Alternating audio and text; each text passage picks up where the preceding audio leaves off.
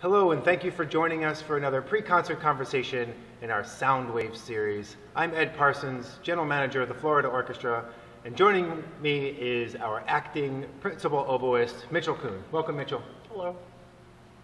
So this week's Sound Waves concert features just one piece, Mozart's masterpiece, the Gran Partita. This is scored for woodwind ensemble, 13 players, pairs of oboes, clarinets, basset horns, bassoons, 2 pairs of horns, and a double bass. And our phenomenal wind section is taking on this monumental work without a conductor, as it most likely would have been done in Mozart's time.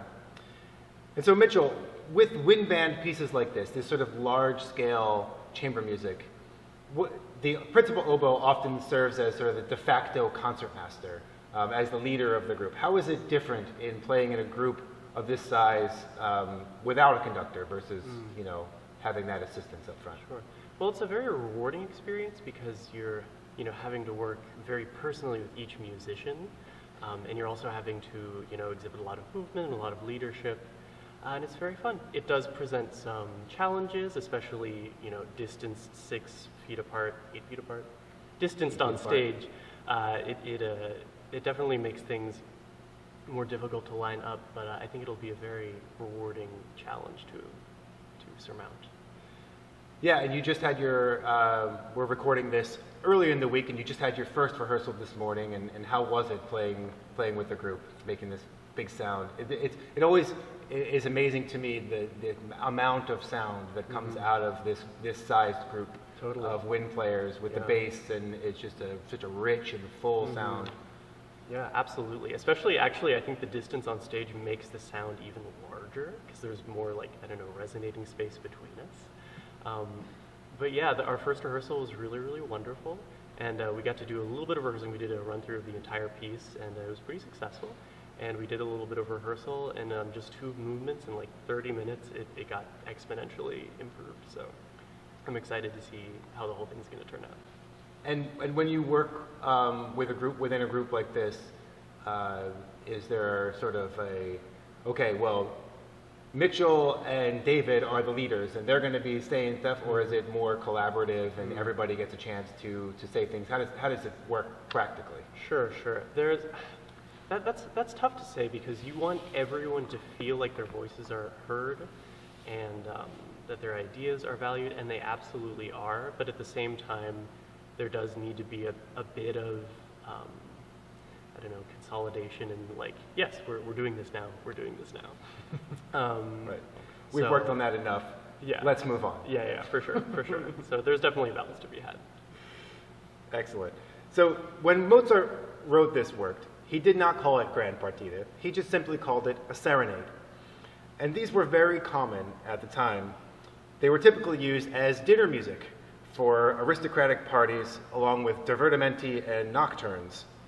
And usually this was just workaday music for composers. A duke needed a piece of music for his party, and so he would commission a composer to write a piece for a wind band that would accompany his dinner party. And many of Mozart's other surviving scores show this haste, this just work a day, well, let me just write something down, but not this piece. We don't know exactly when it was written. It had to be written after 1780 because we know from the paper that was used didn't exist before 1780. And we know that it had to be before 1784, which is the only written account of it being performed in Mozart's lifetime. The written account was from a Viennese newspaper accounting of a performance for the emperor in Vienna, which detailed a large work of a very special kind. And we also know that Anton Stadler, the famous clarinetist for whom Mozart wrote his clarinet concerto, was one of the performers. And as typical with serenades, there are many movements, 7 in this piece. Many are dance forms, perfect for those fancy dinner parties. And it starts out just like a symphony, with a slow introduction followed by a sonata form first movement. Let's hear the very opening, these grand, majestic chords that sort of establish the piece.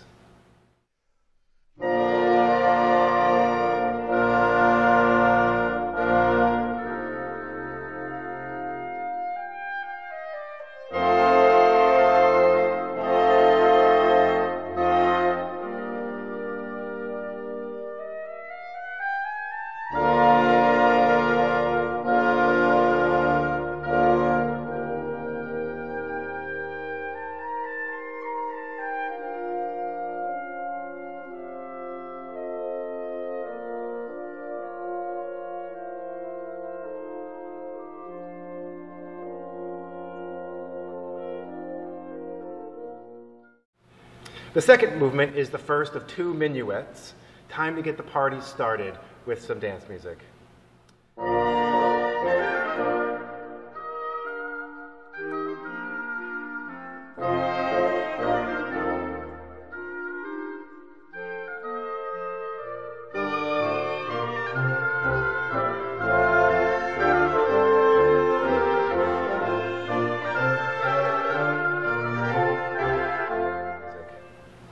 The third movement is, without a doubt, the most famous. If you've ever seen the movie Amadeus, you'll recognize it as the music that Salieri is talking about when he gives this quote. On the page, it looked like nothing. The beginning simple, almost comic, just a pulse, bassoons and basset horns like a rusty squeeze box. Then, suddenly, high above it, an oboe, a single note, hanging there, unwavering, till the clarinet took over and sweetened it into a phrase of such delight. This was no composition by a performing monkey. This was a music I have never heard, filled with such longing, such unfillable longing. It seemed to me that I was hearing the very voice of God.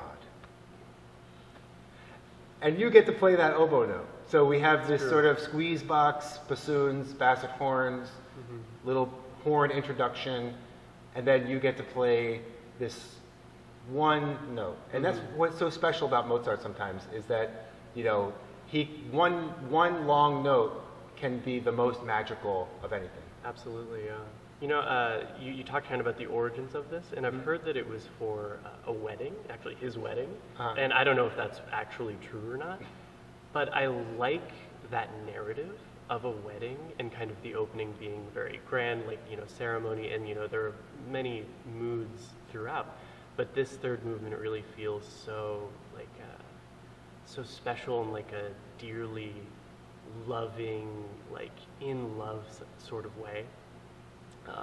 And it's just very touching to hear. I remember when I was score studying, like, this piece in preparation, I, like, went out to, like, a park, like, over the ocean, and I was, like, looking at the score and listening to this, and, like, the sun was setting, and there was a tear in my eye, and it was just, like, I was like, wow, this is great. Well, with that image, let's hear the beginning of the third movement.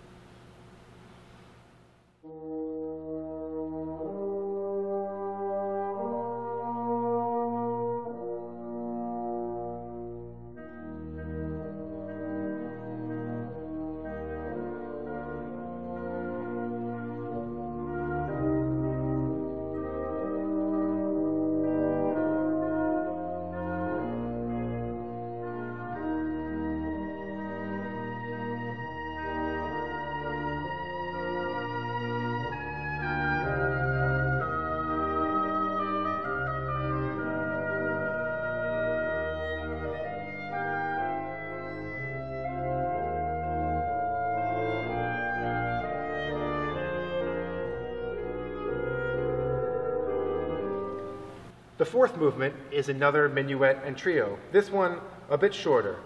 And Mozart makes a little inside joke here, scoring the trio section for only the oboe, basset horn, and bassoon, a trio playing the trio. The fifth movement is a romance, and that title refers to a lyrical type of piece of music, perhaps this idea of literal romance. The sixth movement is a theme and variations, and this is where composers get to flex their creativity, showing many ways of interpreting a simple theme. Mozart's theme is stated by the clarinet and is eminently hummable. Mozart praised the clarinet over all other woodwind instruments for its ability to mimic the human voice. In particular, Anton Stettler, who he considered one of the greatest singers through his instrument. So it was a logical assignment. And there are 6 variations on the theme, taking all manner of characters, ending in a lively waltz. Let's hear the opening of this theme and variations.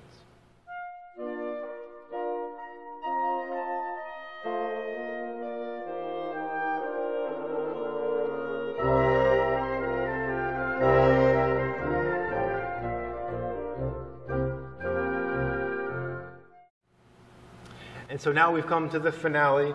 The last movement is in a lively rondo form, bringing the party to a rousing close.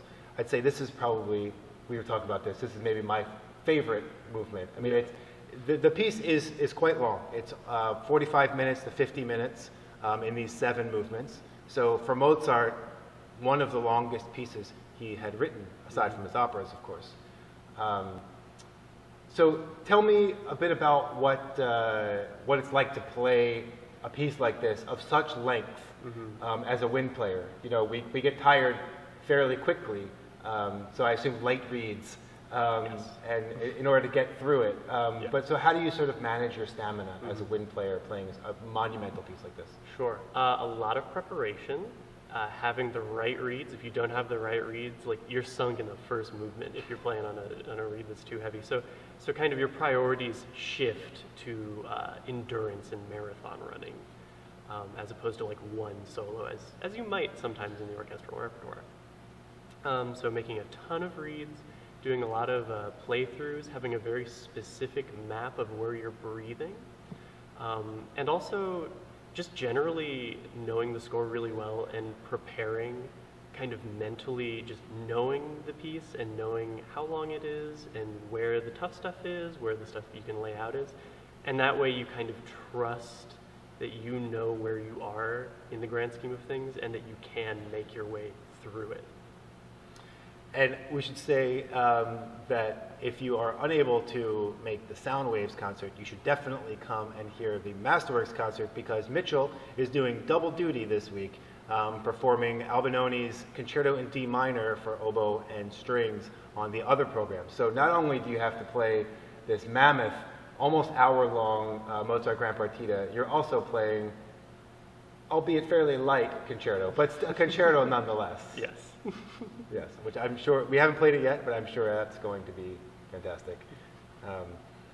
So have you ever performed this piece, Gran Partita? No, I haven't. I've played every other Mozart Wind Serenade though, so I'm very excited to finally do this one. Right, well it is pretty rare to hear Mozart's Gran Partita. It's been played quite a bit actually this season because it's one of those pieces that you can do that uses wind players, that's not too many wind players, that you can socially distance on a stage. It's a masterwork of a piece. The other wind serenades are only for 8 players, and so those are easier to put together. The thing that makes this one especially rare and difficult to perform is the fact that it uses 2 basset clarinets, and these are pretty rare instruments. We have another video by Joe Beverly, one of our clarinet players, that talks about the basset clarinet if you're interested. But I'm so glad that we were able to bring this piece, this really majestic, I mean, we could go on and on and on with the adjectives about how great this piece is, but you should just come and hear it and hear for yourself how wonderful it is. Thank you so much for joining us. It was my pleasure. And we'll hope to see you this weekend for Mozart's Gran Partita.